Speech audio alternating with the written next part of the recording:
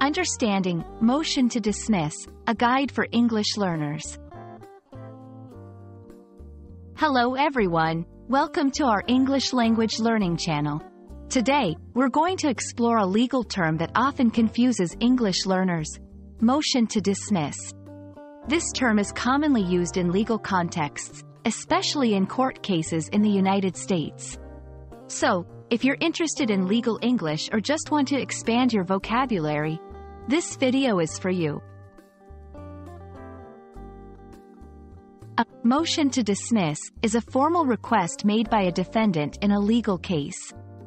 This request is made to a court, asking the judge to dismiss a case because there are legal reasons why the case should not proceed.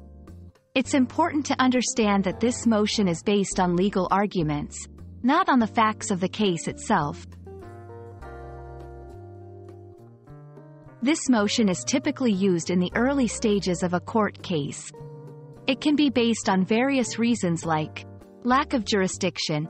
The court does not have the power to make legal decisions in this case. Improper service of process. The defendant was not correctly notified of the legal action.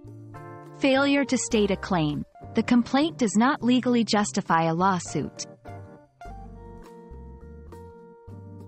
When a motion to dismiss is filed, there are a few possible outcomes. 1. Motion granted. The case is dismissed and will not proceed further. 2. Motion denied. The case continues through the legal process. 3. Motion granted in part. Some parts of the case may be dismissed, while others continue.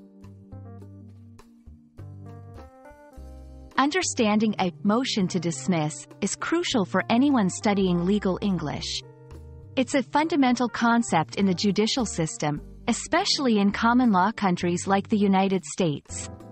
Grasping such terms can greatly enhance your understanding of legal proceedings and documents. We hope this video has been helpful in clarifying the meaning and usage of motion to dismiss in legal English. Remember, legal terms can be complex, but with patience and practice, you can master them. Thanks for watching, and don't forget to subscribe for more English learning content.